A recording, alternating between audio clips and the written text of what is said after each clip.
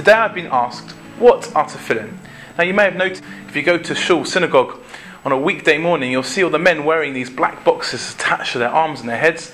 So where does it come from? And like all things, it comes from the Torah itself. And we're commanded in the Torah to bind a sign around our arm and to put a reminder on our head. That's the verse in the Torah. It comes up in many places. And what we do is, we take a black box and we place it on our bicep opposite our heart. And that black box, like the one on our head, contains 4 different portions of the Torah talking about God and oneness, talking about the commandment of remembering God and all these things, talking about leaving Egypt. And we place that opposite our heart.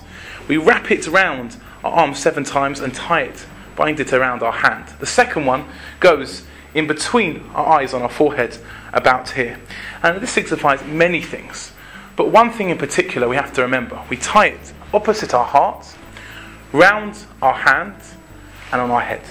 These 3 elements, heart, hand, and head, represent emotion, hand, action, doing, and of course intellect.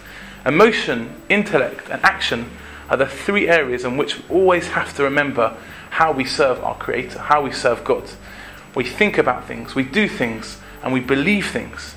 This is how we be a true Jewish person. And that's the importance of wearing tefillin every single day, except for Shabbat.